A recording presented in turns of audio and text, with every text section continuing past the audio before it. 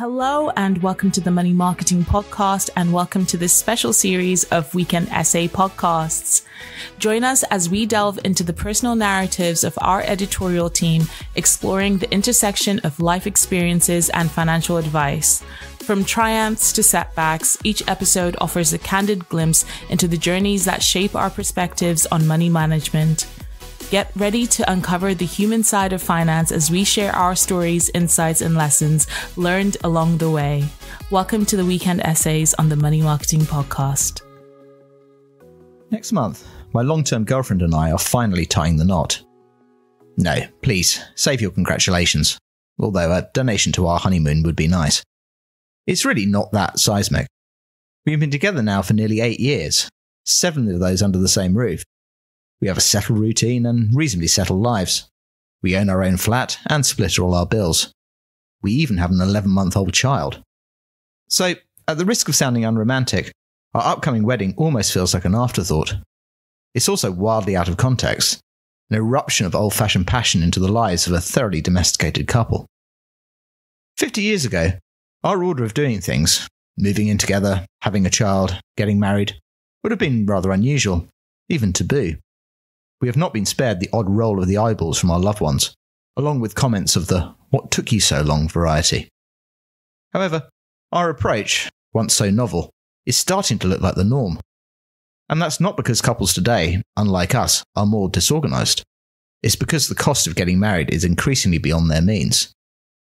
A recent survey by the financial mutual One Family confirmed this. It revealed that, of those who are not married, 2 in 5, 38%, who would like a wedding, are concerned about affordability, with most under 40s expecting one to cost around £16,000. This means that getting married, once a top priority for young couples, has now plummeted down the list. The same survey showed that just 1 in 10, 12%, see it as a top 3 life goal, well below living comfortably, 54%, travelling, 36%, and buying a house, 28%. Of course, it's all part of a familiar narrative. One Family estimates that the average cost of getting married, buying a property and having children has reached nearly £400,000, an increase of £35,000 in just 2 years. Given these numbers, it's hardly surprising that couples are opting to rule out one of the 3, with marriage drawing the short straw. A typical example is Katie Oliphant, a 26-year-old HR coordinator who rents a property in Cambridge with her partner Cormac. The couple want to get married and get on the property ladder, but are finding it unrealistic to do both. In an ideal world, says Katie, we'd get married soon, but wedding costs are absolutely extortionate, and because of the cost of living crisis, everything has increased. She continues, I just don't know where we get the money for a wedding right now. I think buying a house is more important because if we were to have children, then at least we'd have a roof over our heads. At first, we wanted to buy when we moved in together, but we then realised how long it takes, especially as, at the moment, we want to live in the city centre. So, we decided not to rush it. As someone who lives in central London, which, as you may have heard, is not cheap, I can sympathise with Katie's dilemma. I'm sure one of the reasons we delayed getting hitched is because the day-to-day struggle got in the way. Juggling priorities and budgets has absorbed both money and time. 8 years have passed in a flash. And we're not immune to cost pressures when it comes to our wedding either. The last few months have been dominated by spreadsheets, with my partner and I poring over items and haggling over details. How many flowers do we want? How long do we need a photographer for? Are cakes really that expensive?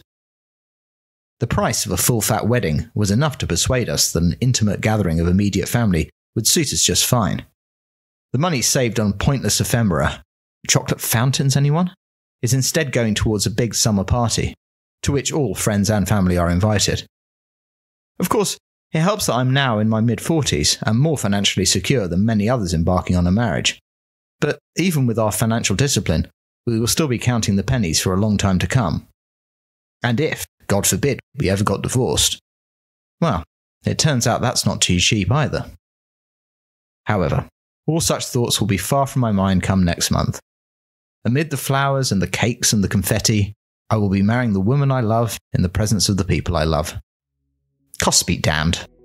There are some things you can't put a price on. Thank you for joining us on this episode of our weekend essay series. We do hope that you enjoyed it. Please do keep up to date with all our new releases via Podbean, Apple Podcasts, Spotify, and everywhere else you get your podcasts from.